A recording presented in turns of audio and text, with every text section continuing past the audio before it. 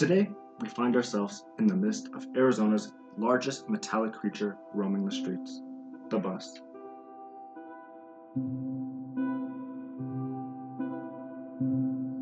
It is one of the only creatures on this fine earth to move with these things called wheels. They rotate around the bus's underbelly, making the bus a more mobile creature.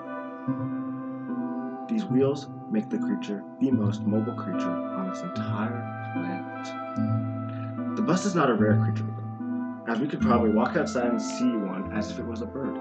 But the unknowns are what make these things truly interesting.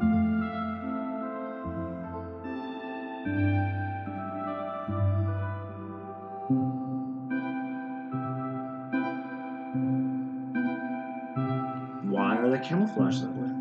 Why no legs? What makes a bus a bus?